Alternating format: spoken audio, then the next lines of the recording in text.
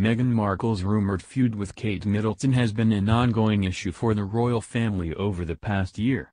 With Markle expecting her first baby this spring, her list of potential godparents keeps growing, but so far, Middleton has not made the cut.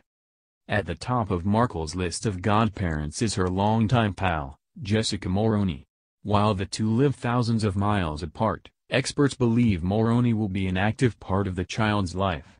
Mulroney was present for Markle's wedding and all three of her children were a part of the ceremony.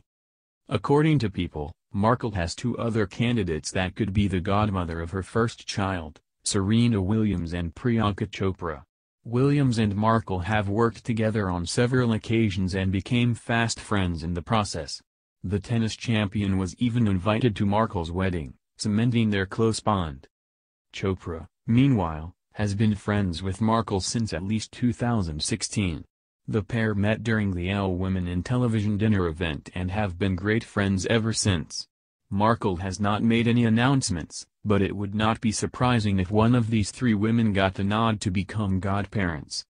Harry, meanwhile, is reportedly considering Charlie Van Stolbenzy as the child's godfather.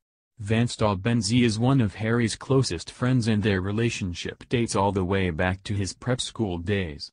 The two have even worked on a charity together in honor of Van Stolbenzy's late brother, Henry, who passed away in a car accident. As far as Middleton and Prince William are concerned, it is unlikely that they will be named godparents.